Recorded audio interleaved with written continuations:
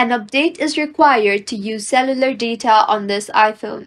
Hello everyone, I am Bishaka and welcome to our channel. Let's get right into the tutorial. If your iPhone is showing an update is required to use cellular data on this iPhone, then go ahead and follow these steps. Launch the settings application on your device and make a few changes here.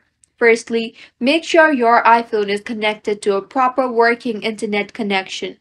Now check for iOS updates in your software update settings. Tap on General and then on Software Update and make sure your iPhone is updated to the latest version of iOS.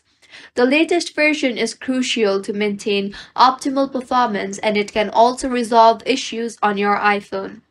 Go back to General and tap on Date and Time and make sure the toggle button for Set Automatically is toggled on. Also, in general again tap on VPN and device management. Make sure you are not connected to any type of VPN services.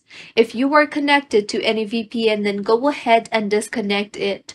Lastly, go back to General and tap on Transfer or Reset iPhone, then on Reset and then on Reset Network Settings.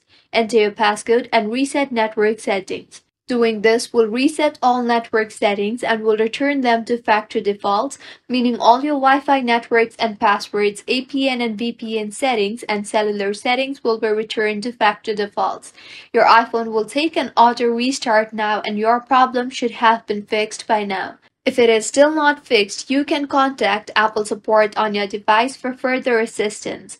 If you find this tutorial helpful, do subscribe to our channel. Thank you for staying with us until the end.